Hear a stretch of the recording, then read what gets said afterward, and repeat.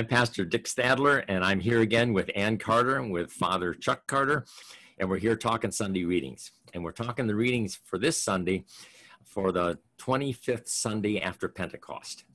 And we'd like to share with you a discussion of Ezekiel 34, verses 11 to 16, and verses 20 to 24, which many people are going to hear in their churches. And then we're going to do 1 Corinthians 15, 20 to 28. And then in the gospel reading, we're going to do Matthew 25, 31 to 46. So let's begin with the Old Testament lesson in Ezekiel 34. A reading from Ezekiel.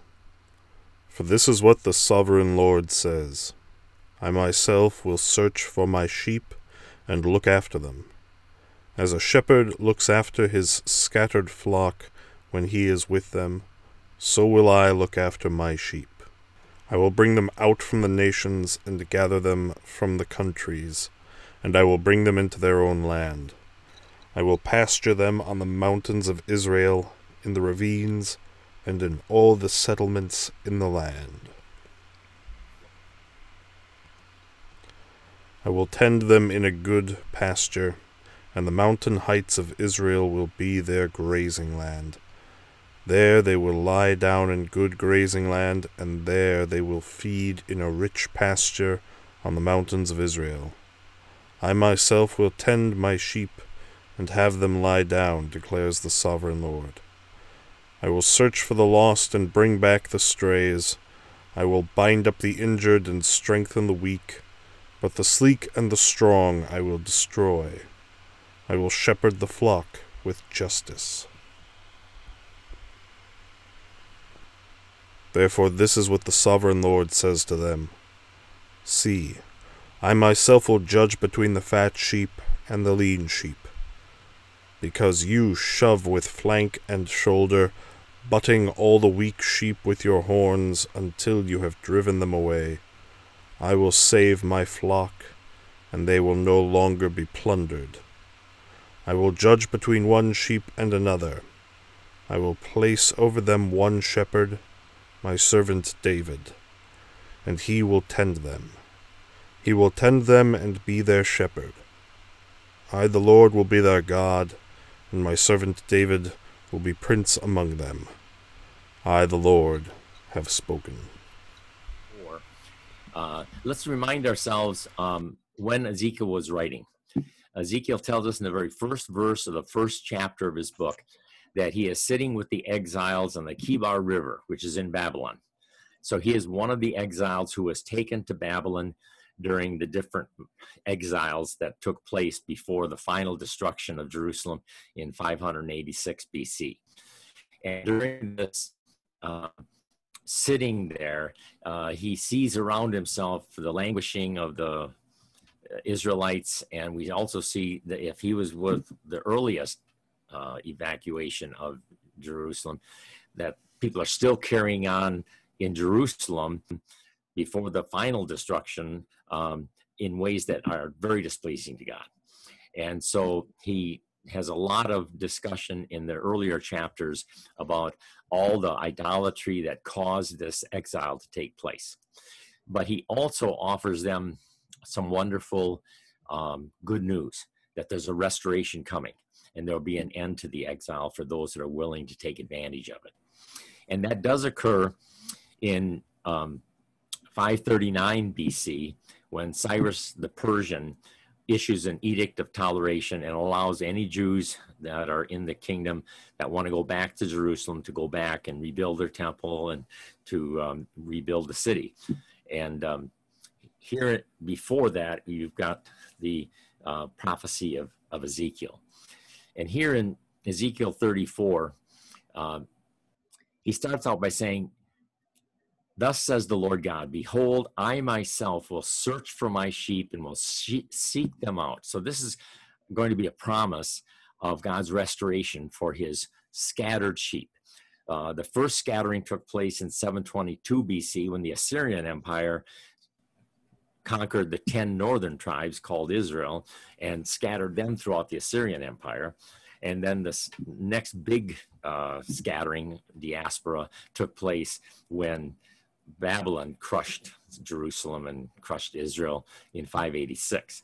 And now what Ezekiel is going to say in this verse, and you can look for in these verses for all these promises of good things that are going to be restored and all the good things that are going to be happening and reasons why people have a reason to worship God, thank God, praise God, and to rejoice.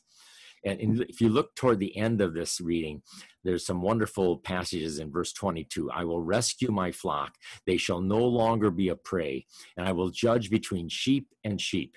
And I will set up over them one shepherd, my servant David, and he shall feed them. He shall feed them and be their shepherd.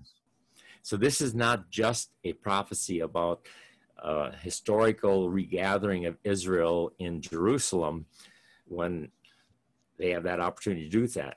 This is a pointing toward the Messiah, because David is dead. And so if he's going to have a servant David who is going to be shepherding the sheep of God, then we're talking about the Messiah. And this is talking about Jesus. And so this is a wonderful prophecy toward the end of the church year, as we're talking about the return of Christ. And a lot of the readings anticipate the judgment day and when Christ will be the judge. And you'll see that again in the gospel reading today.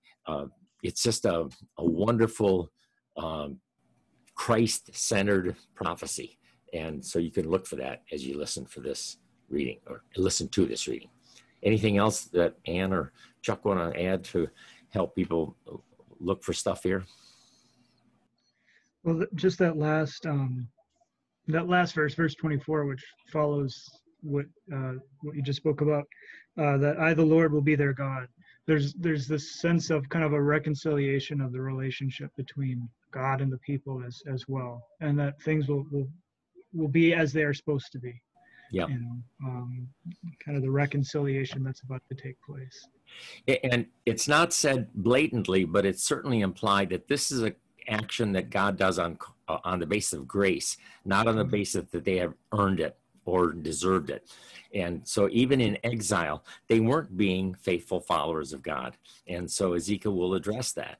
And so will some of the other prophets.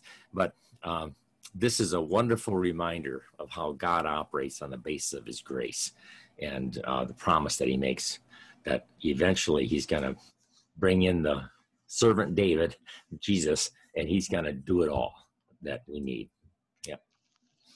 Okay, if there's nothing else, then let's move on to the scripture lesson. Ann, in 1 Corinthians? A reading from 1 Corinthians. But Christ has indeed been raised from the dead, the firstfruits of those who have fallen asleep. For since death came through a man, the resurrection of the dead comes also through a man. For as in Adam all die, so in Christ all will be made alive, but each in turn. Christ the firstfruits, then, when he comes, those who belong to him. Then the end will come, when he hands over the kingdom to God the Father, after he has destroyed all dominion, authority, and power.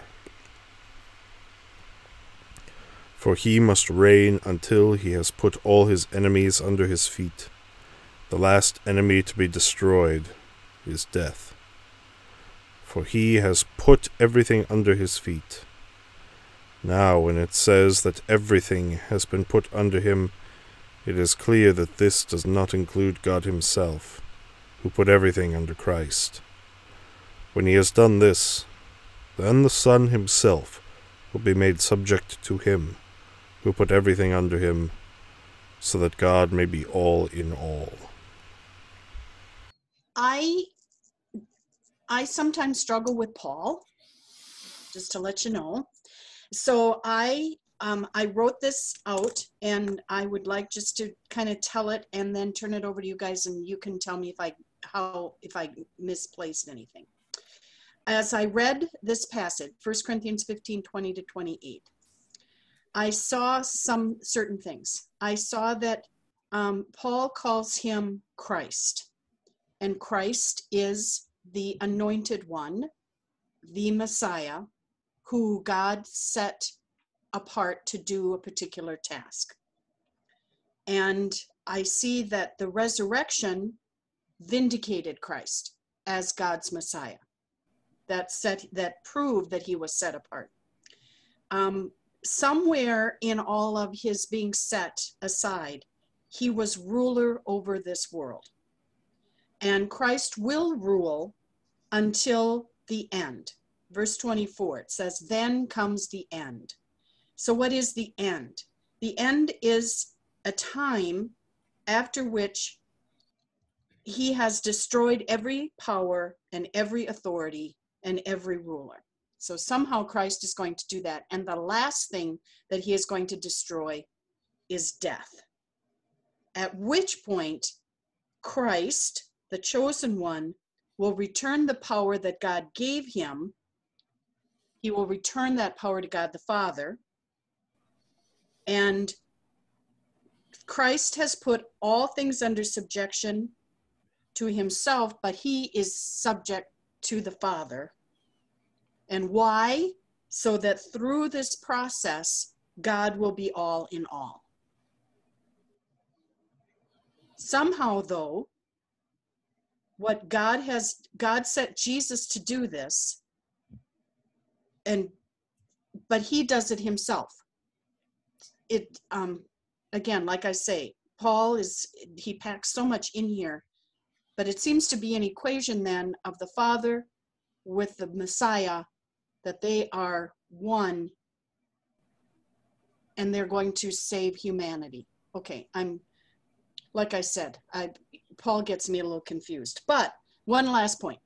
I did see that it related back to what we just talked about in Ezekiel. I, the Lord, will be their God. My servant David will be prince among them. That the Messiah is David. He is the prince of the Father, and the two of them are one. How'd I do? You did well. You put your finger on a mystery that cannot be explained, and so that's okay. I mean, the Trinity cannot be. We can't get our mind around it, because how can you say, if some portions of Scripture say the Father raised Jesus from the dead, and other Scriptures say that Jesus arose from the dead under his own power, and you say, well, how come both? And then God raised Jesus. Well, if Jesus is fully God, Holy Spirit is fully God, and the Father is fully God, then these things go beyond our human brains. And it's true, even if we can't quite organize it in our human paradigms and make it fit in those. And so the fact that the Father, Son, and the Holy Spirit are co-equal in the Trinity, we teach that very specifically in our creeds. But at the same time, there is an element that's going to occur when the Son is going to be subjected to the Father, submissive to the Father. And you say, well, wait a minute, how can they be equal? That's our human mind thinking. How can they be equal and have one subject to the other?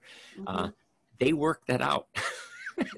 And they say, because that's the truth. That's the way it is. And I would be very suspicious of any pastors or spiritual talkers or lecturers who try to make it clear to you, because there's certain things that are just plain mysteries. And so be suspicious when someone has an explanation that makes sense according to our human reason, because it may be taking some liberties with the Scriptures. Okay. I know many people who feel they have to understand it all. Yeah. And then we get to Paul, and I think, I can't. Even Peter had trouble with Paul. Yes, you're in good company, because Peter says that in one of his epistles, that some of the stuff that Paul writes about, he doesn't quite get either. Yeah. But if you take it apart, then somehow you can, I found with this exercise that somehow I could make the pieces kind of fit together a little bit more, but it's so dense and compact. And it took a genius to be able to translate these concepts into words to try to get us to understand them 2,000 years later. That's the Holy Spirit. That's right. Yep. It's a divine mystery. And it's as I get older, I'm more comfortable admitting that it's a mystery. And that's as far as I can go with it. You know, Mhm. I can maybe draw parallels or analogies, but every analogy limps when you try to compare it to the Trinity, because they're in a league of their own. Mhm. What Paul's doing, he's kind of explaining the logic or the schedule, kind of the eschatological schedule Mhm. of how things are going to play out. And part of this is how different the resurrection of Jesus Christ was from the dead, and what exactly that means. And he's kind of fleshing out the implications of Jesus's resurrection here. Yep. So yeah, Christ, as an animal dies, so also in Christ shall be made alive, but each in his own order. And so this is kind of the order of things as they'll take place. And basically everything is being summed up under God, you know, the Holy Trinity, but in its particular order. So yeah, but ultimately it is a mystery that we'll find out about.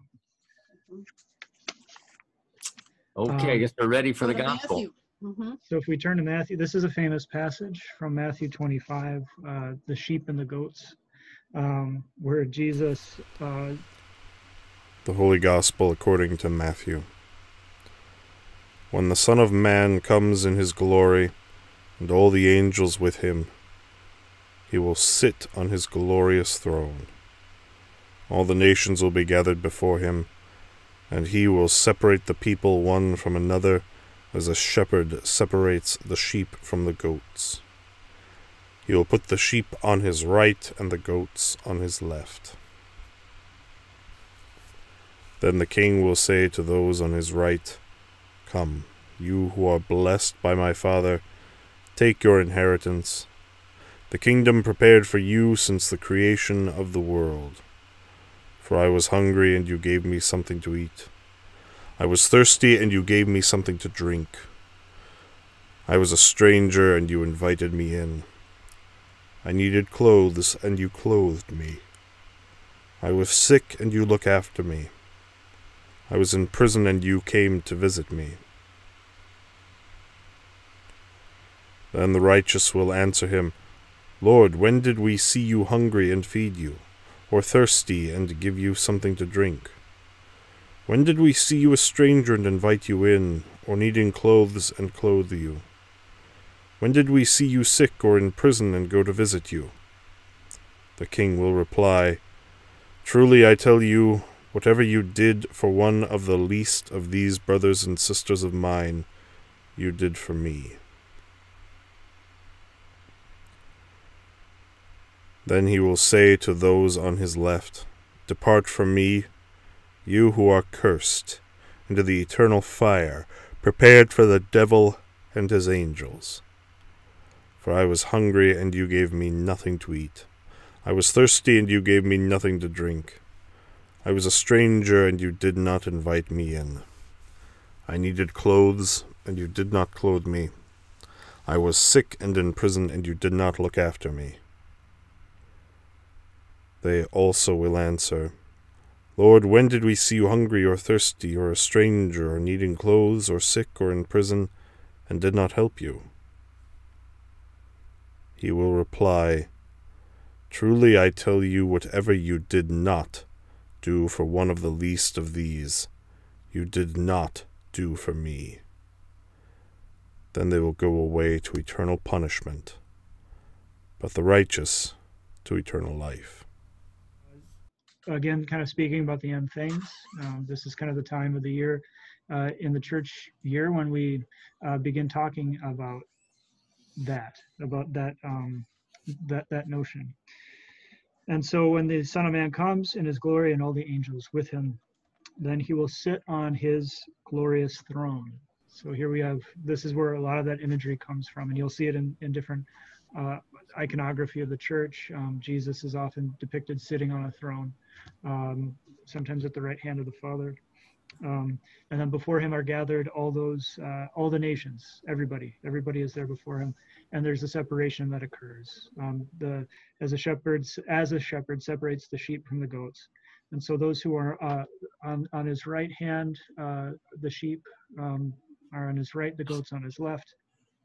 And then the criterion that he gets into, well, why are some on this side and why are some on that side? And here we have the, you'll hear this passage sometimes used often about how those who are on the right, those who are the sheep, are those who, when someone was hungry, they gave them food. They were strangers and you welcomed me, naked and you clothed me, sick and you visited me. And those who wind up on the left are those who neglected to do those things. And why? Well, those who go to perdition ask, well, when was it that we saw you naked or hungry or sick, Lord? We didn't see you.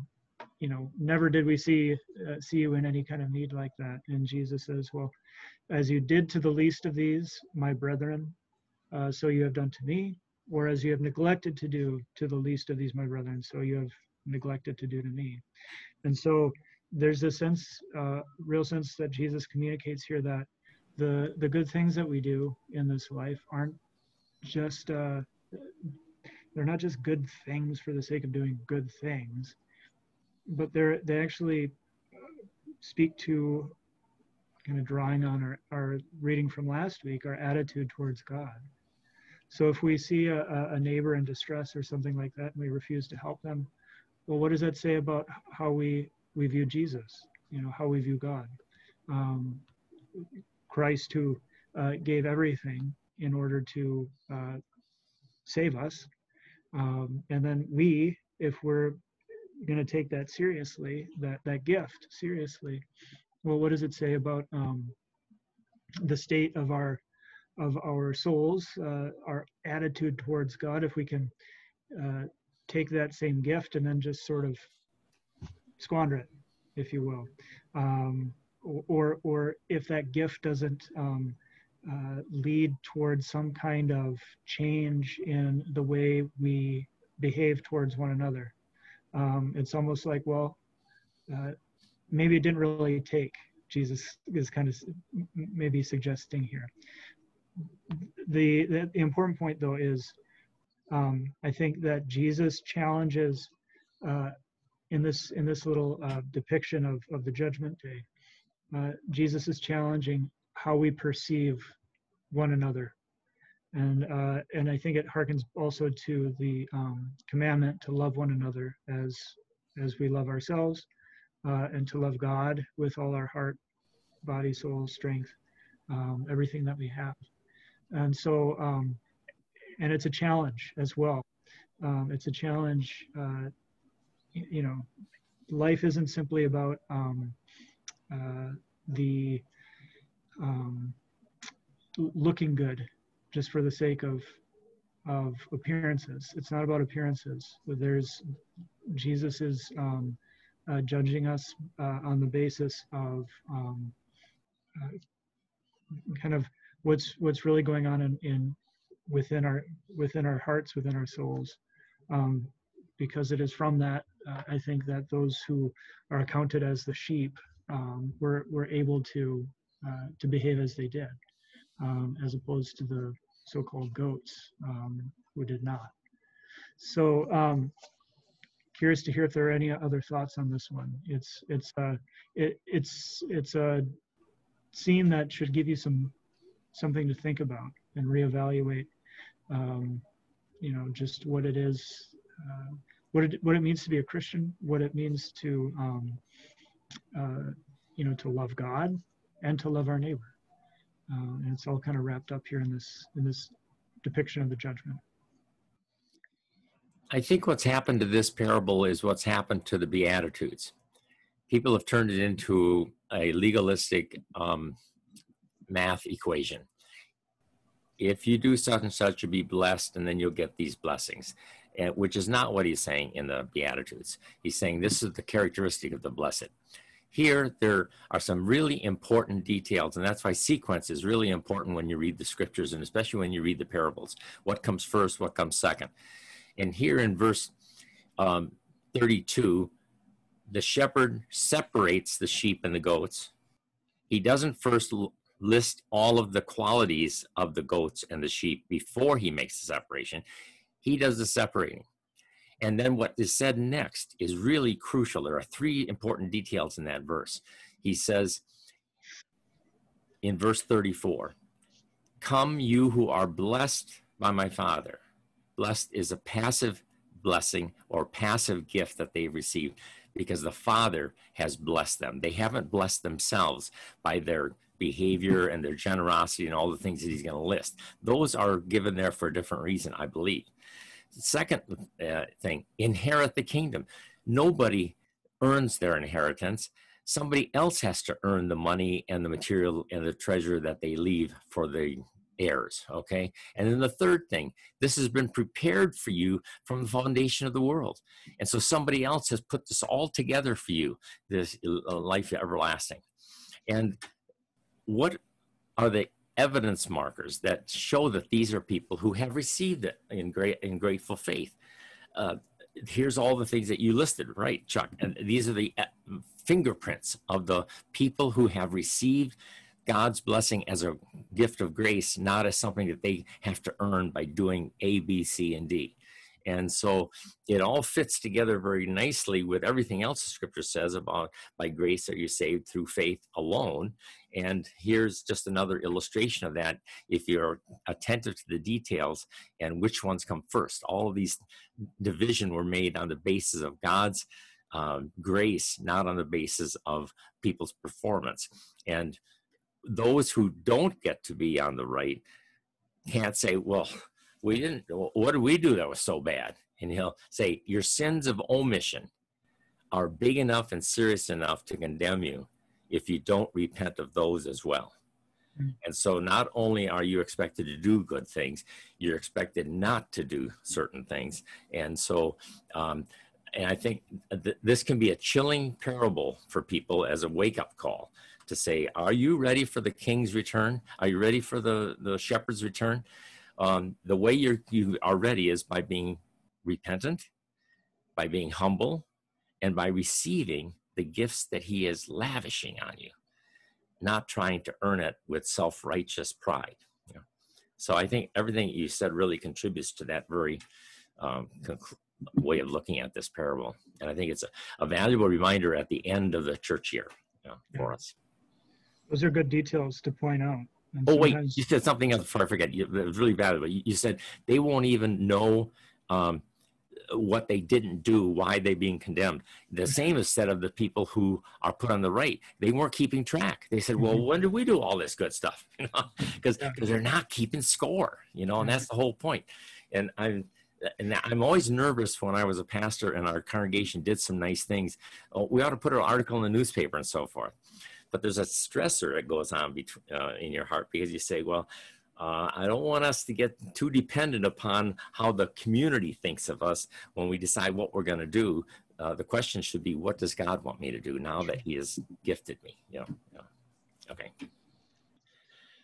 All righty. Well, we'll stop there for today. Thank you for joining us. Thanks to Tim Carter behind the camera for editing these and putting them out for us. Leave us a like and subscribe and share. And we will see you guys again next week for another episode of Talking Sunday Readings.